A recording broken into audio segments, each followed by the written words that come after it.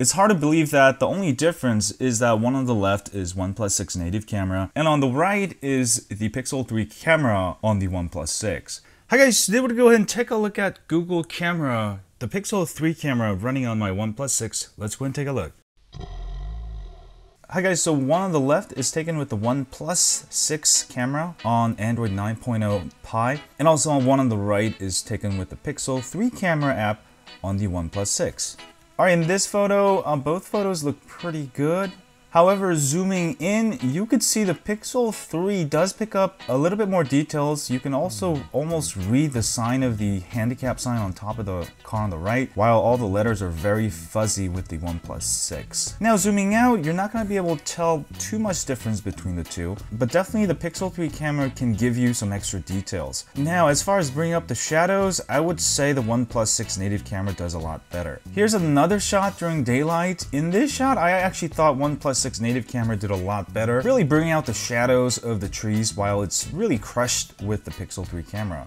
Here's another shot where the Pixel 3 crushes everything, where the OnePlus 6 does an excellent job. Now the highlights do get blown a little bit with the OnePlus 6, but yeah, in this situation, I would actually prefer the OnePlus 6. Here's another photo at a restaurant. I would say the colors are actually more accurate with the Pixel 3. And zooming into this lamp, definitely the Pixel 3 camera has slightly more details. Here's some chemtrails of California. I felt like both phones did pretty well here, not too much difference. Now overall, I felt like the OnePlus 6 camera is actually excelente in daylight. In most situations, I would actually use that, but in low light, it was where it made the difference. Now looking at this photo, you could see a lot more noise with the OnePlus 6 camera. Zooming in here, you could clearly see where the OnePlus 6 sort of lacks colors, looks sort of washed out, while the Pixel 3 gives you that clarity. It's night and day here.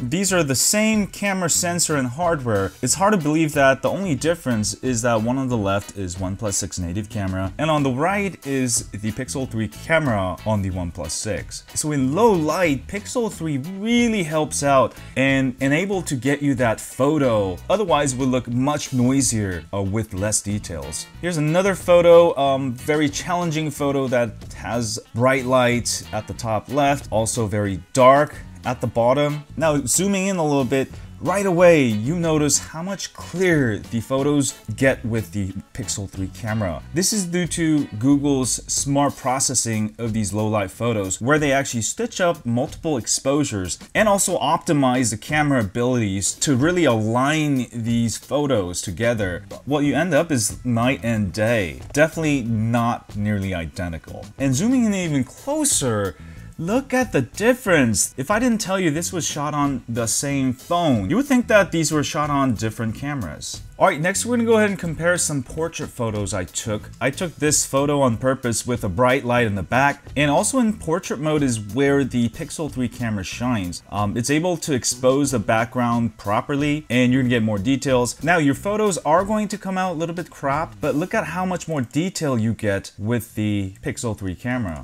You get so much more details. I feel sad, I look older because it's so much detail. So OnePlus 6 has an excellent camera already, but definitely low light and portrait shots, you're gonna get a lot more details. Also, you could add more blur with the Pixel 3 camera. Here's another challenging shot with the light behind me. Again, you could see how well the Pixel 3 camera picks up all the details, while the OnePlus 6 native camera is sort of losing detail. Alright, here's another camera in low light in front of my computer, and look at the definition of the Pixel 3 camera on the right versus OnePlus 6, very soft, sort of washed out. Look at the hair, it's all blurring in the wrong places. I took the computer light off, now this is very low light, and look at how fuzzy the OnePlus 6 photo gets, while the Pixel 3 camera still picks up all of the details and it looks good. So I'm really impressed. Definitely in low light, especially in portrait mode, you're gonna get like twice the better performance than using the OnePlus 6 camera. But let me go ahead and show you how to install it. Hi guys, so I do highly recommend installing this. Let me go ahead and show you how to install it. It's really easy to do. If you have previous existing Google cameras, make sure you uninstall them all, otherwise it will not install. And go ahead and make sure you are running the latest Android 9.0, and you can see Android version